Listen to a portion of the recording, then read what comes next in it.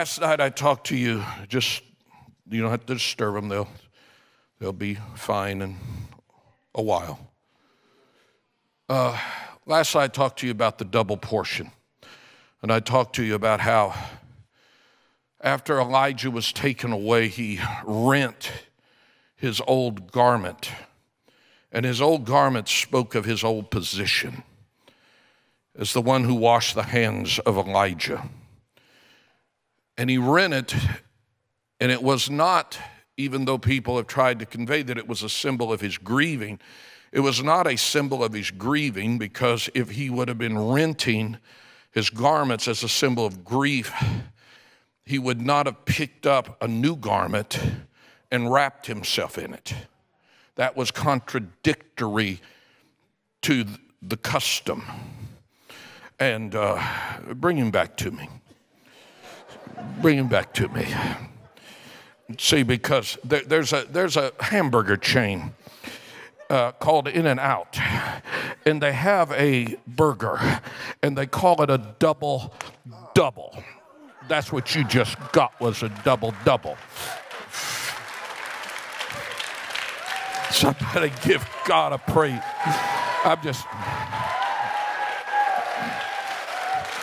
Sometimes you just got to permanently mess people up. You just got to permanently do some brain damage, because he's getting a new mind. This mind which is in Christ is going into him. James, come up here with your wife. I know I'm in the middle of my preamble, but do you know those that other guy? There's a big guy sitting next. That's your son. And who's that guy next to him? It's your brother-in-law. And who are those people next to them? Okay. And what about the three women on the end? Do you know them? You know them. They're not family. Do they go to your church? They're church. Well, just come on down here, all of you. I just want to, I'm trying.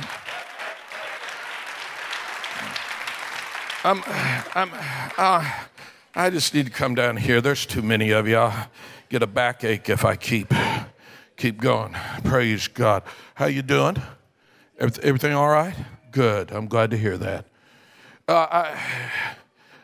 Double. I ain't messing with you. You too big. Double. God's getting ready to release some new things in your church, in your ministry.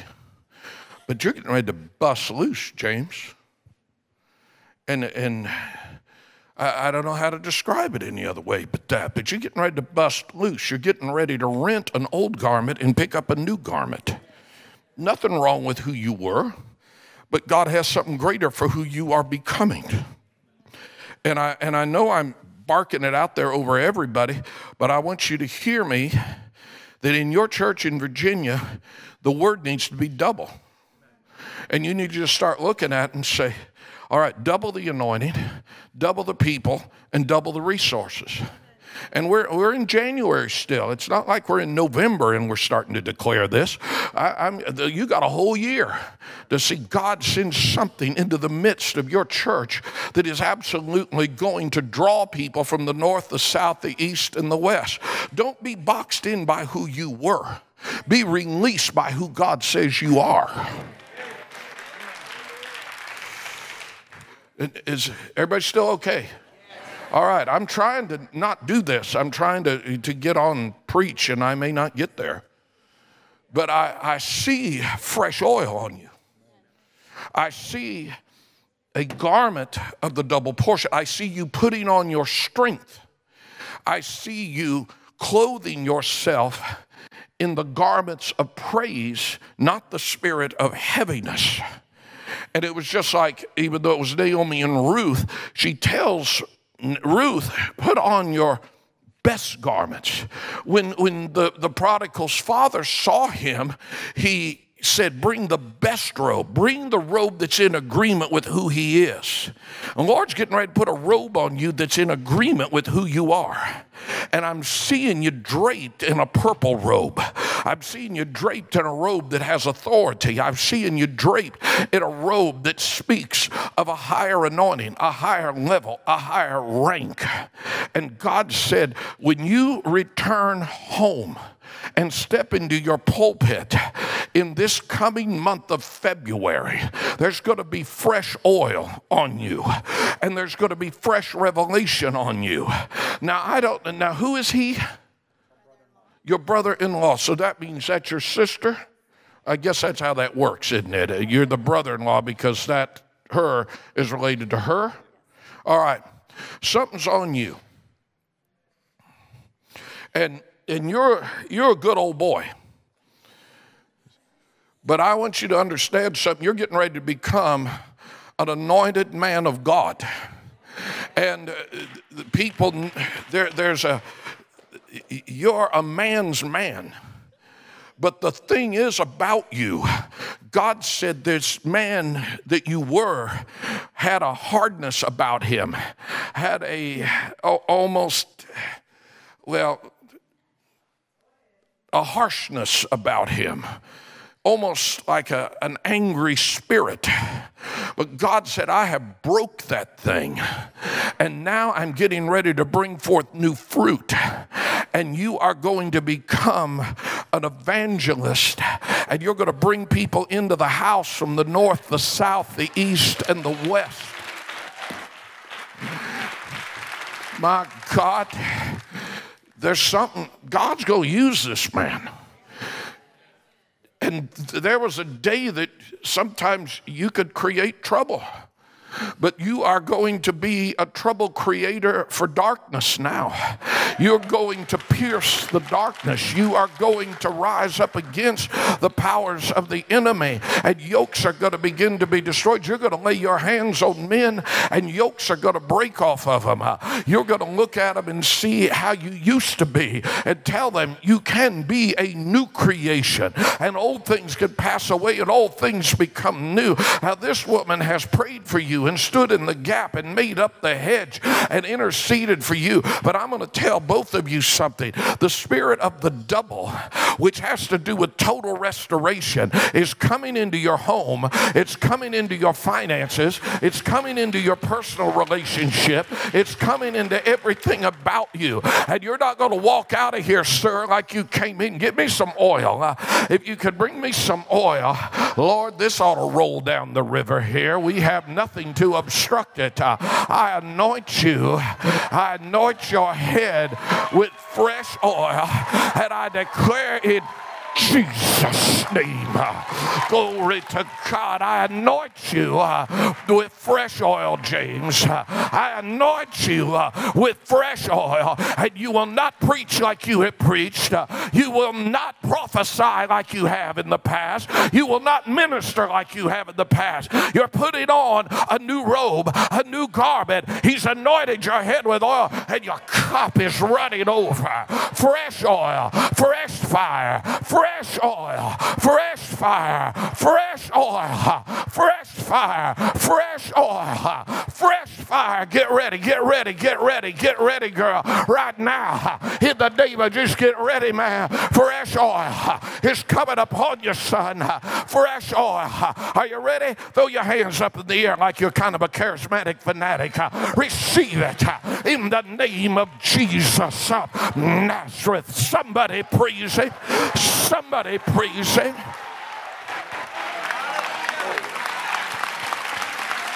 Double. Double. Double. Double. Double. Double. Double.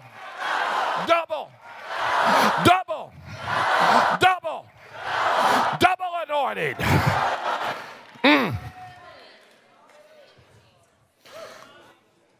Hallelujah.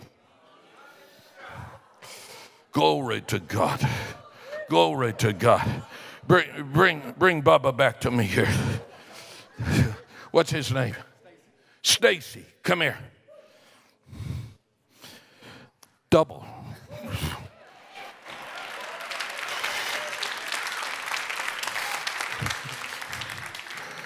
Say, why do you do stuff like that? Well, remember, Jesus touched a man twice. laid his hands on the blind man. First time he touched him, he said, I see men like trees. Then he touched him again. And he said, I see clearly. See, some of you kind of get the first touch, but you haven't let it ferment quite enough.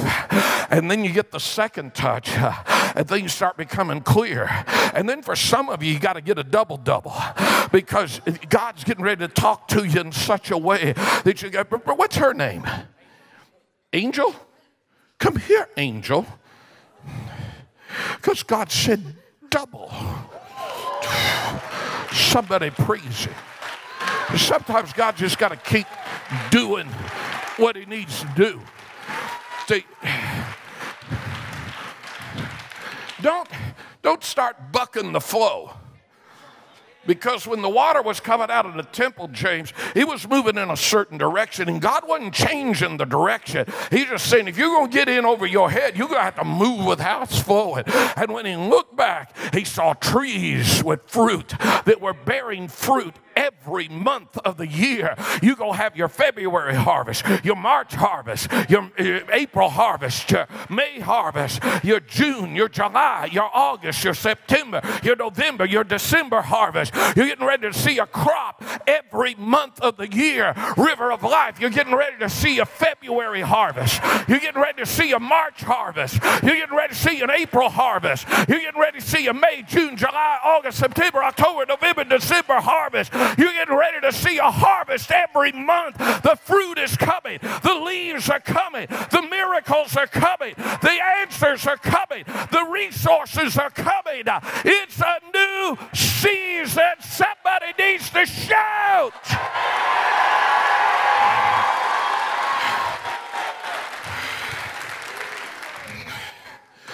So back what I was saying before I called you all up here. You go sit down now so I can finish up a couple of. How you doing, Stacy? Come here. Come here, Stacy. Come here. Come here, Stacy. Oh, I messed your shirt up. I don't feel bad. Double. Oh, God, get him so drunk in the Holy Ghost he doesn't know his name's Stacy. Glory to God. Now, when he, praise God. See, when he saw Elijah go, he rent his garment, but he instantaneously picked up the mantle of Elijah. And see, some of you are going to have to rent the garment that identifies you with who you were and pick up the garment that prophesies of who you are becoming. And some people are afraid to pick up their mantle of destiny because they are so comfortable with whom they were. Some people don't want promotion. Listen to me. Because to whom much is given, much is required. And some people almost intentionally sabotage themselves to keep themselves at a particular level because they're afraid of the next level. You sure you're ready to get up there, Stacy? Because I'm ready for you. Come on, Stacy, get up. Get up. Get him on up. Get him on. Bring him over here. Because see, I'm sorry, you just needed a double. That's all. That's what you needed.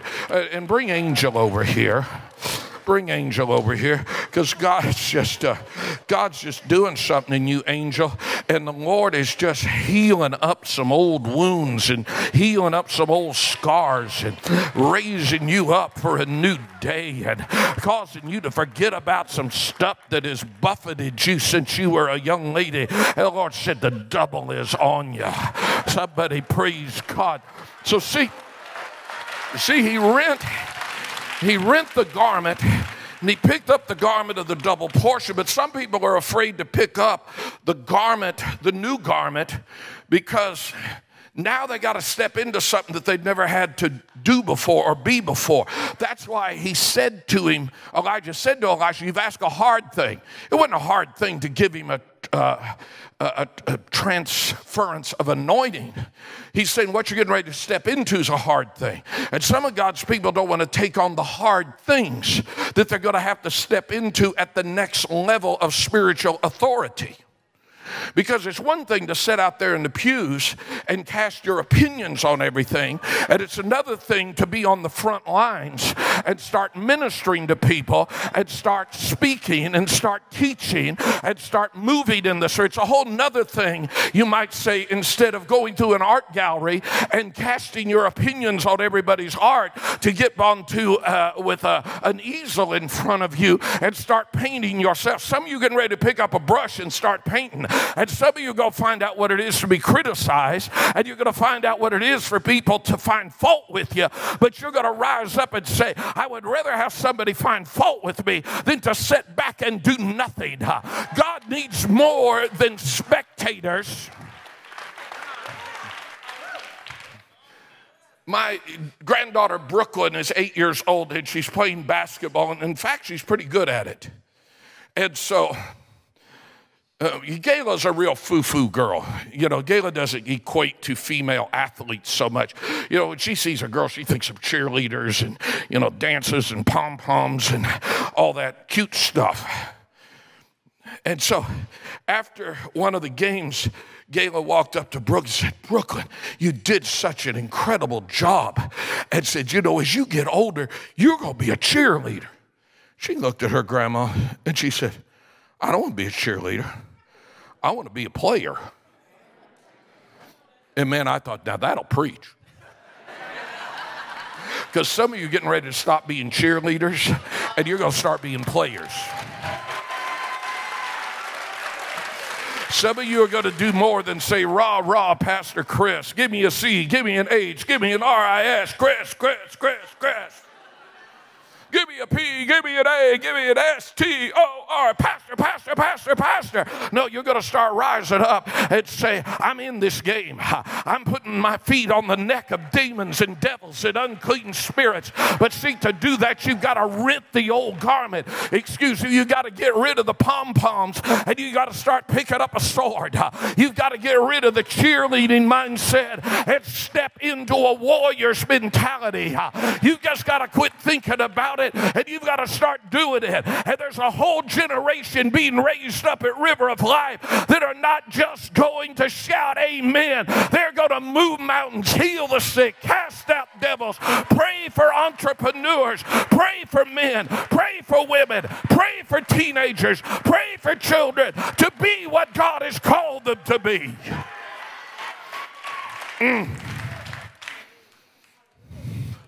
So he wrapped him up in the double.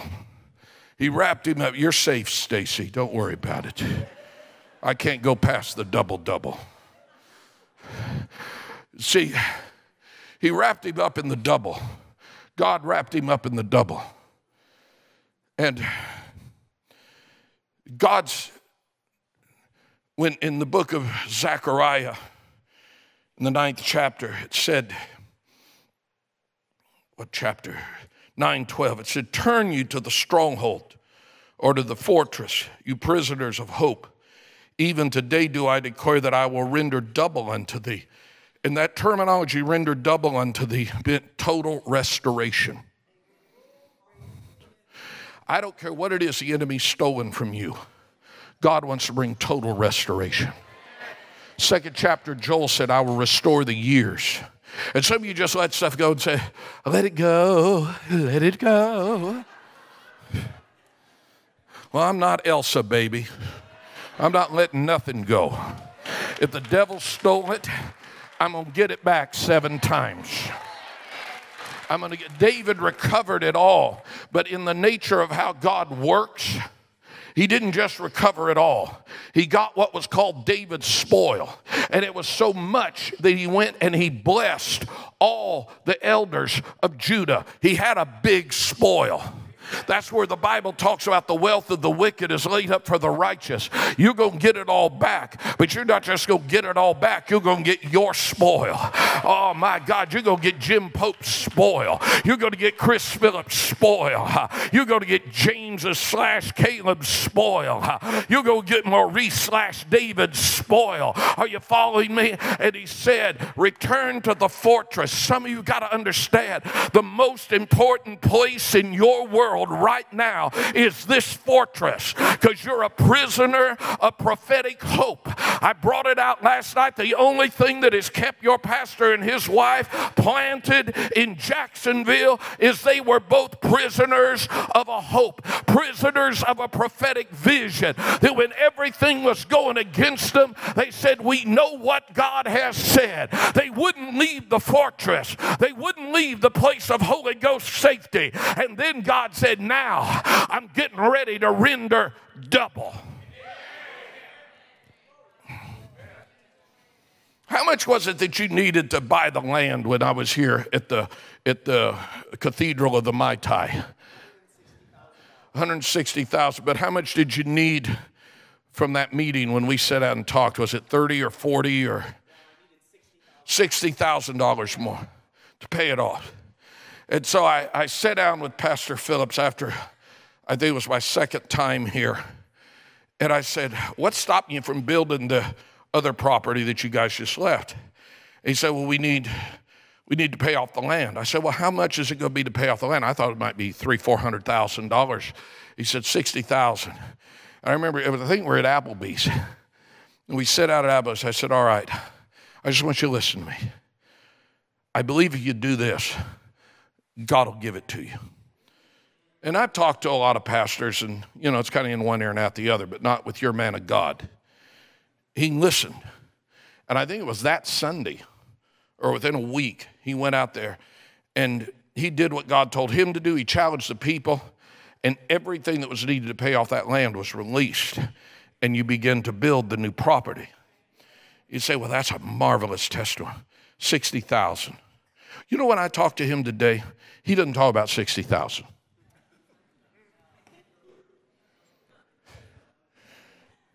I don't know if anybody knows how much this screen cost. Is that kind of an executive committee knowledge? Or? It cost $100,000 more than projected. Okay. So now,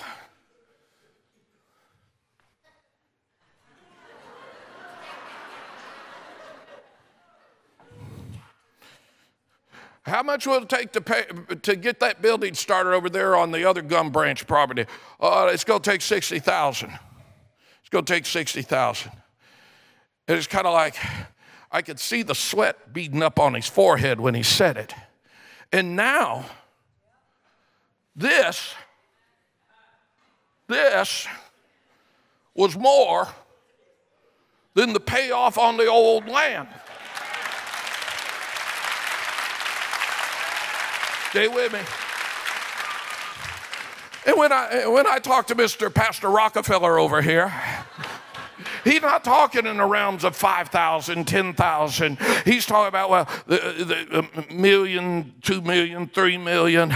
The building costs this many million. And I'm scratching my head, and I say, I remember the Chris Phillips over at the Mai Tai Cathedral of whatever, River of Life next to the Mai Tai Lounge. And I remember that Chris Phillips. But see, that Chris Phillips isn't the same Chris Phillips that I first met 25 years ago. The Chris Phillips of today is looking and saying, if I'm big enough to dream it, God's big enough to provide it. And you know what's getting ready to happen? God's getting ready to pour fresh oil on you, and the old you is getting ready to be buried, and the new you is getting ready to rise up. And instead of looking at things like, oh, there's no way, you're going to rise up and begin to say, my God, God is speaking to me. God is declaring things to me. And if God's given it to me, then God can do it. Some of you are right there. It's almost like you're bent over. The mantle. Give me one of these things. Give me one of these things. Come quickly. I'm older than I used to be. I don't want to die before you get here. And so And some of you are like right here. You're right here. But you know down deep, if I pick this thing up, I have picked up something that is going to be a hard thing. I picked up something to whom much is given, much is required. But there ought to be enough hunger to be all that God has called you to be, to reach down and say, no matter what the battle is, no matter what the pressure is, I am happier with that which is a hard thing than I am to settling into who I was. And he went and he said, where is the Lord God of Elijah? And they looked at him and they said, the spirit of the prophet doth rest on him. The spirit of Elijah's on him. But his last words from Elijah, you ask a hard thing. Excuse my French. Do you have the guts to pick up your mantle? Do you have the courage to pick up your destiny? God didn't keep you in this church. Walk from a storefront to a nice facility to a city impacting facility for everything to be the same. He said, do you want that which is a hard thing? David said these words in the 92nd Psalm. Thou anointest my head with fresh oil. You anoint my head with fresh oil. But before he says that, he said, my horn shall be exalted like the wild ox, which is one of the most powerful animals in the field. You're putting on your strength. People aren't going to look at you and say, they're going to say, whoa. I'm exalted. I'm lifting you up. Chris Phillips, he's exalting your horn like the wild ox. Miriam, he's exalting your horn like the wild ox. And he's anointing your heads with fresh oil. Is anybody in this house ready for something fresh and something new? If you are, give God one more shout of victory.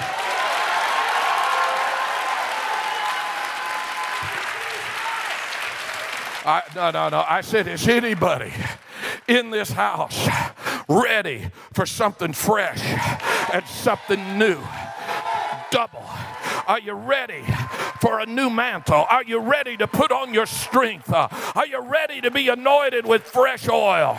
If you are, stand to your feet, and I want you to give God the warrior praise that He is worthy of.